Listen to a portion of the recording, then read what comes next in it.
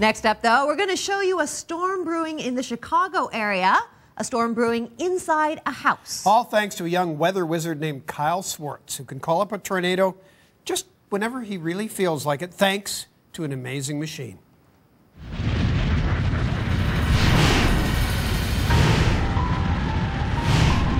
Most people would do anything to stay out of the path of a tornado, but not Kyle Swartz. He's got one in his garage. This is a 7.5-foot tall tornado. It may be a scaled-down version, but Kyle's dead serious about tornadoes. Creating one in his garage is his way of studying their formation and habits. It's an ingenious setup. We have 4 columns each, and each one contains 3 inflow fans to provide inflow to go into the center circulation, and that is pulled up by what's called an updraft fan. Kyle carefully sets the fan columns' angles and adjusts their speed. Here we go with the dry ice. And now we will be visualizing the tornado.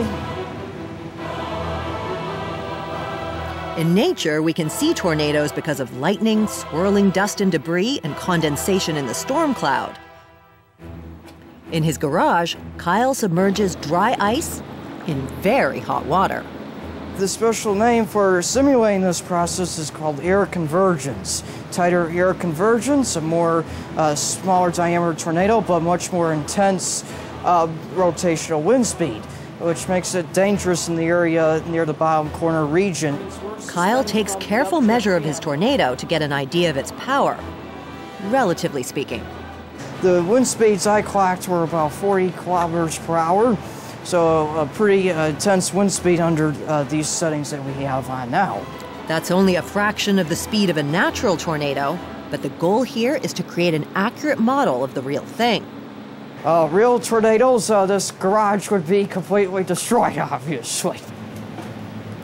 Kyle's tornado machine was originally born as a science fair project. The way it started out was just a simple drawing at my desk just over the summer a year ago. But impressive as it looks, a simple tornado in his garage is not enough. Kyle's after something more ambitious, a multiple vortex tornado. What's most important is simulating what's called multiple vortices by lowering the updraft speed at a lower speed setting while increasing the inflow fans at higher speed levels. Multiple vortex tornadoes are a rare phenomenon. They're caused when the airflow entering the storm overwhelms the updraft in its center. The pressure drops and air falls down through the funnel, bursting its walls and giving birth to several deadly mini-twisters. And now, ladies and gentlemen, we will be setting the conditions to form multiple vortices, the ultimate investigation of this project. Kyle has the recipe for vortex breakdown worked out in advance. It's a matter of changing something called the swirl ratio. And now we will just be lowering the updraft fan to a lower speed setting so as to apply the swirl ratio. And now I'll be increasing the speed of each of these inflow fans to go along with the parameter of the swirl ratio over the updraft speed. Highest speed is 22 kilometers per hour. And here we go. And now the dry ice. See, ladies and gentlemen, you can see within the cloud that we do have multiple vortices. Very briefly, Kyle's tornado model allows him to create formulas so he can take info from real storms and forecast the results under different conditions. With better forecasts, lives can be saved. It's a dangerous tornado. We're really close. to receive the measurements that take place as these changes happen. We have a major tornado coming down. It's a huge deal in capturing and applying to our advances in radar systems to detect these specific changes that take place. Wait, it's right there, it's right there. It's right there. Further advance our warning time. Debris floating.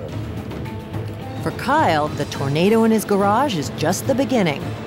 I plan for the future to improve on the designs of tornado machines to replicate as realistically as possible the real-life conditions that go on in actual storms. That's a pretty impressive spin for a project just getting off the ground.